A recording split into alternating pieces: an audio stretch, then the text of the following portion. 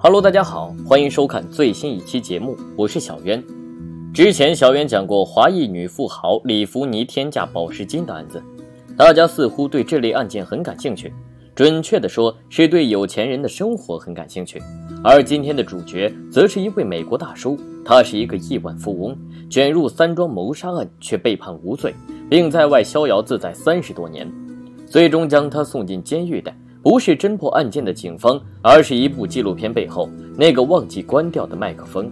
可当所有人以为正义终于到来时，一场新冠又为案件抹上了一笔浓抹重彩。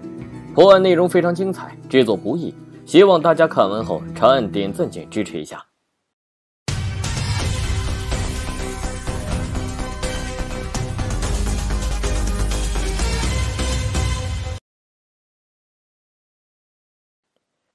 故事还得从2001年9月美国德州的加尔维斯顿市说起。那晚一位男子在当地浅水湾钓鱼，结果却看到了个奇怪的东西。接到报警后，探员将其捞到岸边，拨开附着在袋子上的水草，发现它是一副男人缺少4肢的躯干。在附近的浅滩上，探员又找到了几个黑色袋子，里面分别装着躯干的4肢，但唯独没有头部。在袋子里，探员发现了一张报纸碎片，上面印着一个地址 K 大道2213号。顺着这条线索，警方来到了一所房屋门前。刚下车，探员就看到地上有点滴状的黑紫色血迹。他们立即在房屋周围拉了警戒线，并让局里同事联系房东。房东透露，房子有2个租客，一个是住在1号房的老人莫里斯，另一个是住在2号房的哑巴老太太。1号房的主人莫里斯经常住在这里，但2号房的老太太则很少回来，而且还预付了1年的房租，而他的妹夫偶尔会来这里看望他。那地上的血迹是谁的呢？还没等法医出结果，探员就在莫里斯房间地板上发现了大量的血迹。在屋外垃圾桶里，探员还发现了一张购买眼镜的收据，上面顾客的名字是罗伯特。看到这个熟悉又陌生的名字，探员错愕了数秒，反应过来后立即驱车回到警局。一路上他的记忆不断向后倒退。这个罗伯特到底是谁呢？居然让探员如此紧张。罗伯特全名罗伯特·德斯特，是纽约德斯特家族的富二代。他的家族在地产界非常出名，拥有许多著名写字楼，包括世贸中心、美国银行大厦等等，光是固定资产就有45亿美元。他的父亲西德曾被称为拥有纽约的人，这句话是什么概念呢？大家可以联想一下纽约曼哈顿的繁华，就能体会到了。既然罗伯特这么有钱，又不是到外面旅游，那他为何会出现在千里之外的加尔维斯顿呢？而且还是跟别人合租。实际上警方之所以会如此慌张，是因为这个罗伯特已经是第3次涉嫌谋杀了。很早之前，他身边就有2个女人离奇失踪，一个是妻子凯瑟琳，另一个是红颜知己苏珊。1971年，28岁的罗伯特遇到了灰姑娘凯瑟琳。在凯瑟琳身上，罗伯特看到了母亲的身影。她性格乐观、外向、开朗，总是能逗乐呆滞木讷的罗伯特。2人还专门在佛蒙特州开了一家小吃店，店名为所有美好的东西。几10个亿的生意你不做，偏偏跑去山卡拉做几块钱的小买卖。对于罗伯特的任性，父亲多少有点生气，毕竟当时罗伯特已经28岁了，是时候该成为德斯特集团的继承人了。在父亲的压力下，罗伯特和女友凯瑟琳搬回到纽约曼哈顿，并在30岁时和凯瑟琳成婚。女人羡慕凯瑟琳一跃跳进豪门，男人羡慕罗伯特找到真爱。可就是这样一对羡煞旁人的婚姻，却最终走进火葬场。加入豪门后，罗伯特始终无法融入凯瑟琳的家庭，和妻子的矛盾越积越多，到后来甚至开始控制妻子的活动。我让你往西走，你就不能往东跑。9年后的1982年1月31日，凯瑟琳离开家中参加闺蜜的聚会，可还没玩尽兴，丈夫就致电她，要求她马上回家。挂断电话后，凯瑟琳变得非常不安。刚走出门口，凯瑟琳就折回来对闺蜜说，如果有些奇怪的事情发生了，你一定要来看我，我害怕罗伯特。闺蜜虽然觉得有点奇怪，但还是做出了承诺。可让闺蜜怎么也想不到的是，自从那天后，她就再也没见到凯瑟琳，连凯瑟琳父母都不知道女儿的下落。这时闺蜜才想起聚会那天凯瑟琳说的话，如果发生了奇怪的事，你一定要来看我。于是闺蜜向警方报案，在调查中，警方也的确发现了一些奇怪的事情。根据丈夫罗伯特的说法，妻子是当天参加聚会后，大约在晚上7点半时回到郊外的别墅，稍作休息后，妻子说想回市区，所以自己便在8点半时把妻子送到火车站。回来时自己还和邻居碰面，两人凑在一起喝了一杯。到了晚上11点多时，自己还用公用电话致电妻子，确保妻子已经平安回到市区的公寓，然后自己就回到别墅洗澡睡觉了。之后妻子的具体活动自己就不知道了。可在走访调查时，罗伯特的邻居反映自己当晚根本没和罗伯特喝酒，这就奇怪了。罗伯特为何要撒谎说自己和邻居喝酒呢？他在隐瞒着什么呢？在凯瑟琳的私人物品中，探员找到了她的日记本，上面记录着她这几年的历程。在凯瑟琳失踪的6年前，她发现自己突然有了孩子。丈夫罗伯特获悉后非常生气，因为他们之前就决定不要孩子，可能是受原生家庭的影响。罗伯特认为自己没办法当个好父亲，而对于凯瑟琳来说，想到自己腹中的孩子还没来到人世间，就要被自己自私地送走，她极力祈求罗伯特同意让孩子出生，哪怕这个孩子以后不会继承家族的1分钱。可最终还是被罗伯特强迫流产。两人之间的矛盾正是因孩子这把火越烧越旺，以至于后期罗伯特经常家暴凯瑟琳，真是应了那句话，一入豪门深似海。另外一边，凯瑟琳的好友为了找出她的下落，偷偷翻了罗伯特别墅外的垃圾桶，里面全都是凯瑟琳的衣服和教科书。罗伯特此举到底是意气用事，还是说他知道妻子再也不会回来，谁也不知道。可在凯瑟琳的衣物中，他们找到了一张令人细思极恐的纸条，上面写着几个单词：垃圾场、桥、洼、船、其他、铲子或别的、车、火车、租赁。这似乎是处理尸体需要的物品和操作过程。难道闺蜜失踪的背后，罪魁祸首真的是丈夫罗伯特吗？他们很不愿相信，但考虑到罗伯特对妻子失踪的异常冷漠，又很难让他们不怀疑。因为找不到凯瑟琳的尸体，纽约警方只能将此案归为人口失踪。所以事情就此完结了吗？不，因为后来又发生了第2起失踪案。在凯瑟琳失踪18年后的某一天，警方在罗伯特住所附近抓到一个暴露狂，他向警方告密说凯瑟琳是被她丈夫罗伯特杀死的。面对一个暴露狂说出18年前的疑案，警方有点懵逼，他们甚至怀疑这是凯瑟琳家人逼迫警方重启调查耍的手段。因为种种原因，警方还是重审了这个尘封已久的案件，结果发现里面的确存在诸多疑点。其一，凯瑟琳失踪前1周已经约好了离婚律师，并向罗伯特提出离婚请求，可被罗伯特直接拒绝。失踪前3天，罗伯特也拒绝了妻子分割财产的要求。其二，凯瑟琳最后的活动轨迹存疑。当晚凯瑟琳从聚会回到纽约的公寓后，门卫说自己的确看到凯瑟琳走进了楼房，而第2天医学院的院长也接到了请假电话。可后来深入调查时，门卫表示自己从来就没说过那样的话。另外一边，那个打电话请假的人很可能不是凯瑟琳本人，而是另一个女人苏珊，罗伯特在大学时期认识的好友。当时苏珊是个作家，也是个喜欢揭露黑手党故事的记者，而他的父亲也是个黑手党成员。凯瑟琳失踪后，苏珊站在媒体面前频频为罗伯特辩护。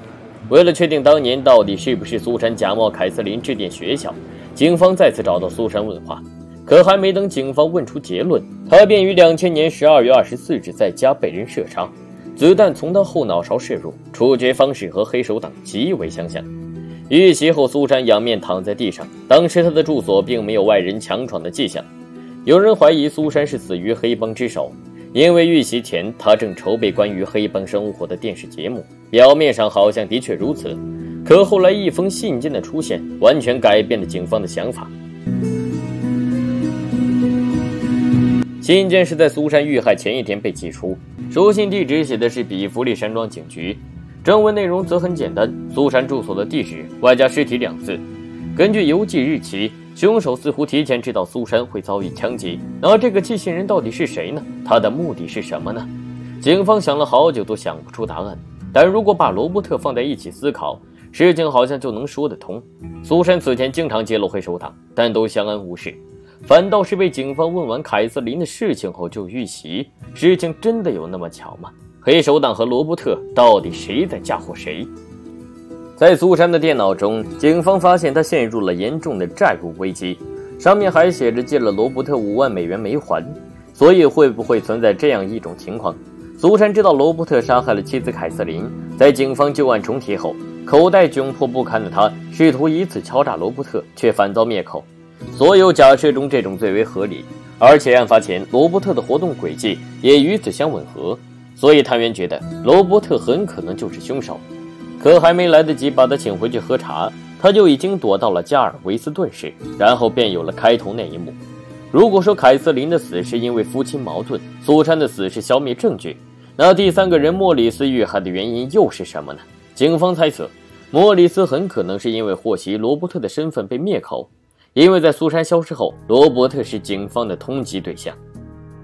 在莫里斯遇害半个月后，警方终于找到了罗伯特，并以涉嫌谋杀逮捕了他。但隔天罗伯特就用25万美元获得保释，然后消失得无影无踪。直到1个多月后，光着头的罗伯特在宾夕法尼亚州一家超市因为盗窃被捕。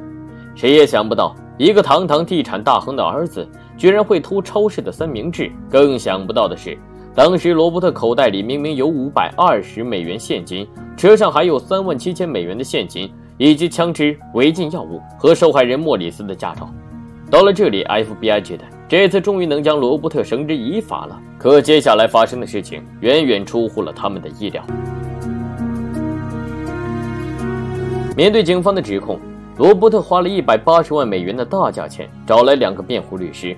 法庭之上，警方将火力集中在第3件案子上，因为凯瑟琳和苏珊2个案子中，一个没找到尸体，一个缺乏足够证据。开庭之初，警方嘴角疯狂上扬，本以为很快就能闭庭，可不料对方律师的操作骚得让他们难以置信。辩护律师做了3件事，其一是努力把罗伯特塑造成好丈夫角色，例如出庭时随身携带着前妻的照片；其二是受害者角色。律师指出，他当事人之所以会逃跑，完全是因为当时纽约媒体带偏舆论让他压力山大，所以才想躲到山卡拉好好安静一下。其三，极力放大莫里斯的精神问题，把责任推到咎由自取的莫里斯身上。根据周围人的描述，莫里斯为人脾气非常暴躁，而且喜怒无常。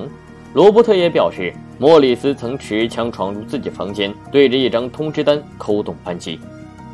9月28日案发那天，自己回到家中后，发现莫里斯坐在桌子旁，并持枪走来，这让自己非常慌张。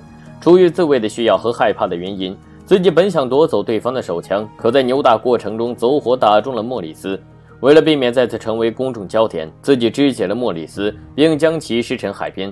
不料几天后，躯干浮出河面。对于罗伯特这番说辞，警方当然不相信，因为莫里斯头部的下落只有罗伯特知道，找不到完整的尸体，就无法进行详细的尸检，也就无法证明罗伯特是在撒谎。罗伯特此举就是利用死无对证的漏洞。在经过2个多月的辩论后，罗伯特被判无罪。所有事情到此就结束了吗？并没有。接下来一部纪录片的出现改变了一切。因为罗伯特实在是太过引人瞩目，所以有导演将他的故事拍成了一部电影。罗伯特看完后觉得导演拍得不错，并表示愿意和节目组对话。在一次面对面访谈中，导演先和罗伯特唠了几句家常，比如关于童年时他母亲的事情。问着问着，导演拿起一页文件，上面内容是当年苏珊遇害后比弗利山庄警方收到的那封信。导演从侧面提问说，很多人猜测这封信是深爱苏珊的人写给警方的，写信人不希望苏珊的尸体在家里腐烂，可罗伯特却一口咬定写信人肯定是凶手。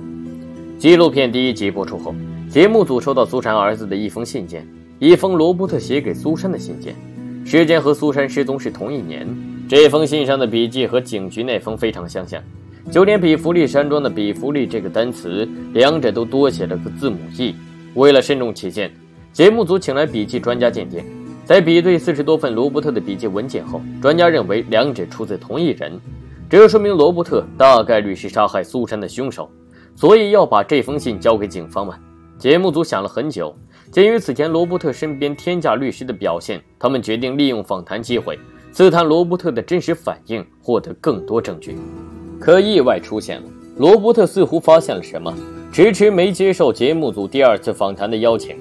就当失望的节目组准备把信件交给警方时，事情又出现了意外，罗伯特被警方逮捕了。父亲打破传统，将集团话事人位置交给弟弟，导致心高气傲的罗伯特对弟弟很是不服，他甚至多次带着武器跟踪弟弟，以至于被警局限制活动范围。那天罗伯特因为违反规定被警方抓捕，为了避免被控入狱，他主动联系导演，想让导演帮忙给自己提供证词，包括之前的一些访谈素材。作为回报，罗伯特答应导演再进行一次访谈。几天后，节目组终于等到了罗伯特。访谈开始时，导演问了一些基本的问题，以降低他的防范。接着导演拿出一张复印件，上面分别是苏珊遇害后比弗利警局收到的信封，以及苏珊儿子提供给节目组的信封。导演说道，这2封信上的字都是你写的吧？可罗伯特表示自己只写了下面那封，上面那封是凶手写的。导演又拿出另外一张复印件，上面是2封信件地址字迹的放大对比，然后反问罗伯特，那你怎么解释这2行字迹如此相像？看着导演手中的文件，罗伯特迟疑了几秒，然后只说了一个字，不。到了这里，节目组终于得到了自己想要的答案，因为专家通过对比罗伯特其他字迹，认为2封信的字迹出自同一人，而罗伯特承认自己写过其中1封信，那意味着另外1封也肯定是他写的。也就是说，他知道苏珊会提前遇害，杀害苏珊的人就是他。问完这个压轴的问题后，导演起身和罗伯特握手，表示访谈已经结束了，罗伯特可以休息一下。结果这时意外又发生了。休息期间，罗伯特上了卫生间，期间自言自语说了几句话。